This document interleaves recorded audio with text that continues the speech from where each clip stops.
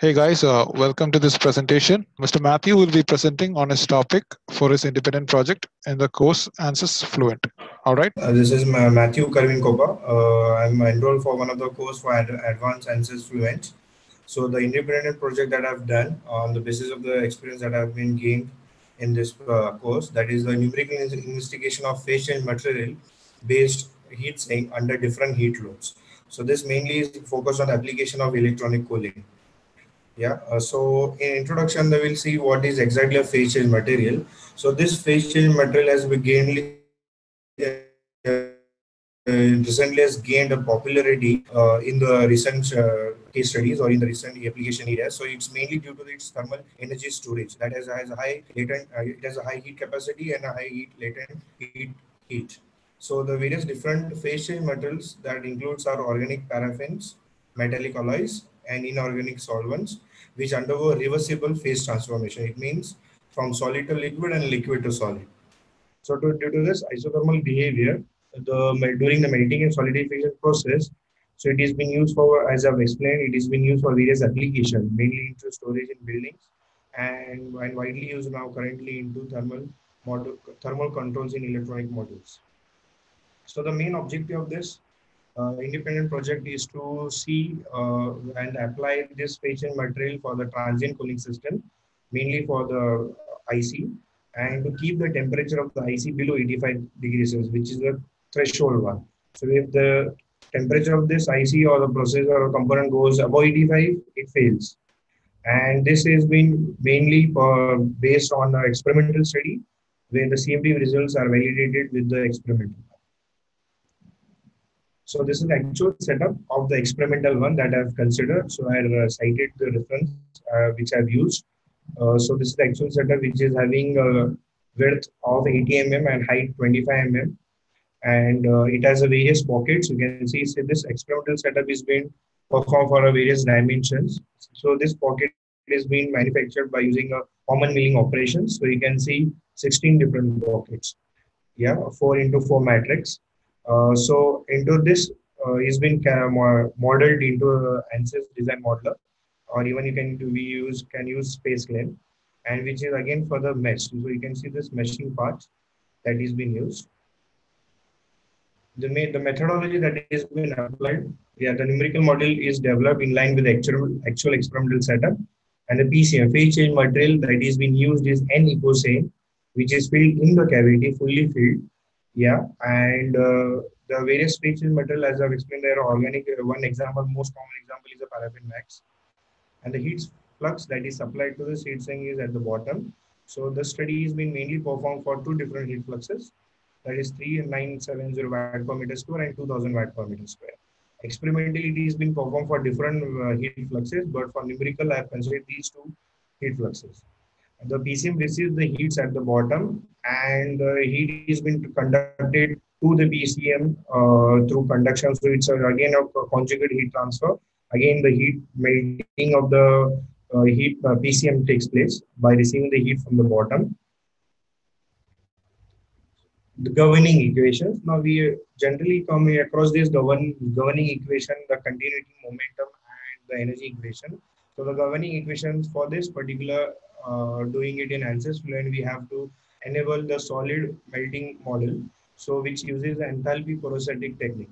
As I've said, this PCM is mainly due to the high latent heat of fusion and high specific heat. So this has been done by using enthalpy porosity technique. Yeah, so the melting of the PCM will take place. So when it is in the solid zone, it is actually 0, and when it turns into liquid, it turns to 1. So from between to 0 to 1, this zone is called as mushy zone, which is a semi-solid, or you can semi-solid.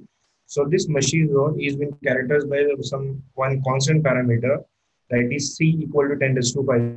That is the default one. So depending upon the variation or the stability of the solution, we can vary this mushy zone constant parameter. Yeah, as I've explained this, it fully becomes 0 for solidification and 1 for the liquid.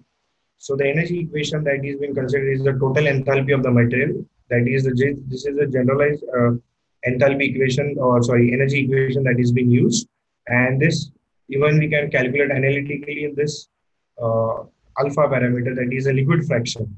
It is being used somewhere as beta. This beta can be, or alpha can be calculated by using the T solidification temperature of the PCM, liquid temperature at a particular 10 years. We'll be getting this temperature. Yes. So this is the momentum equation that is been again considered, which is again considered for even the modeling part, because as the uh, PCM gets melted, so even it has some viscosity changes, even the density changes. So even the viscosity is changing, it has some velocity. So even it is called as it has some parameter. So it is called as pull velocity. So even that can be modeled in this case. Now, the mainly the boundary condition that is being applied for this model is we have this numerical is been done for natural mode of heat transfer, and at the bottom it is ambient condition, and for the lateral it is for lateral boundary condition it is adiabatic, and at the top it is at the atmospheric pressure. It is a gauge pressure. So even the grid converging index is being performed for this. Like we have mesh independency, we do call it as normally. So this grid converging index has been referred with respect to one reference research paper, that is Roche PG, that has been cited, which has been widely used in the current researchers to get an optimal mesh to reduce the computational time. So this grid conversion index is being performed. That a table is being shown, and the present simulation, even at the wherever there is a PCM zone is been there. So that zone requires fine mesh to capture the parameters like liquid fraction, and even you need to have a fine stabilized solution. The zone of the PCM material should be fine in case of meshing. So the convergence criteria that is been set for energy is e raised to minus 6, and for continuity momentum it is e raised to minus 3. So you can see the table that is been used. So there are 4 different mesh sizes that is been shown here in the table. For the first 3 variation, for first 3 mesh thing, there is a variation in the temperature. But when you go from 3 to 4, there is not that much change. You mean to say 0.1 degrees Celsius or 0.2 degrees Celsius. There is a change. But, so I've considered only the third one, which is having a less mesh elements and the less computational time. Uh, and the properties of n equals n phase change material that is being used, these are experimentally calculated. So that is again being used here in this case for numerical as well. Density, that is 785, thermal conductivity. In this case, the dynamic viscosity and the density are being modeled as piecewise linear function, where it means to say that the temperature of the the density and the dynamic viscosity of the PCM changes with respect to the temperature. It is being considered as piecewise linear, and the latent heat of fusion, you can see it is 241,000 joule per kg, which is very high, and the melting point is 36.5. So I'll come to the point how to choose a phase change material for different application in the later case. Now, in the previous case, we have seen the uh, actual setup, the model, and the boundary condition. So after applying to this, the control parameters or the algorithm that is being used is simple algorithm.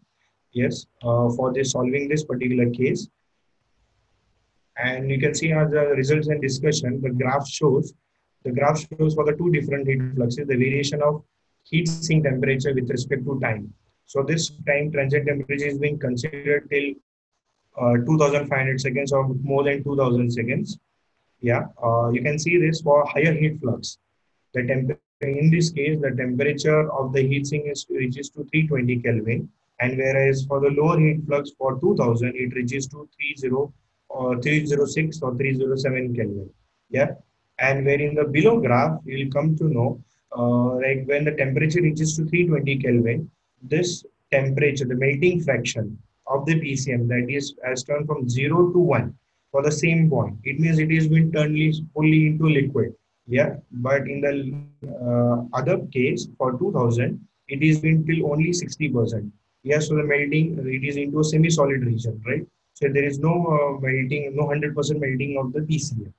So what this suggests is that the PCM should, or the heat flux, or the PCM should be chosen such that the temperature of the the source from where it is going to receive the heat should have a higher temperature uh, than the PCM temperature. Yeah.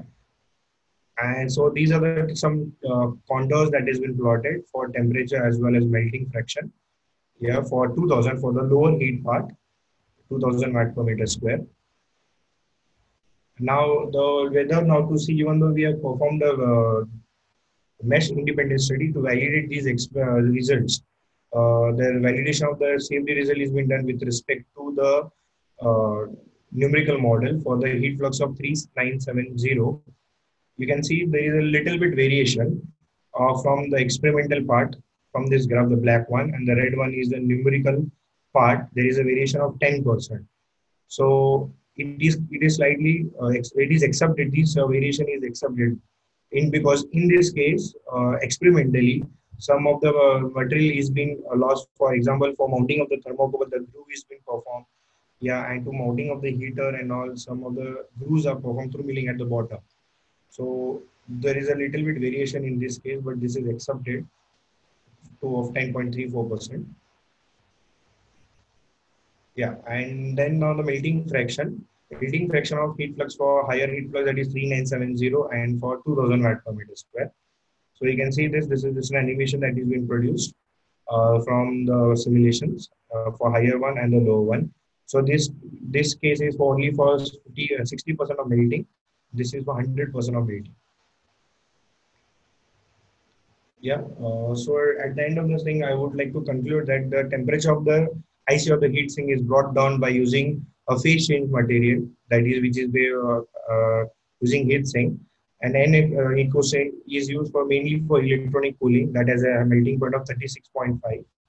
And the energy stored during melting of PCM is again released during solidification process.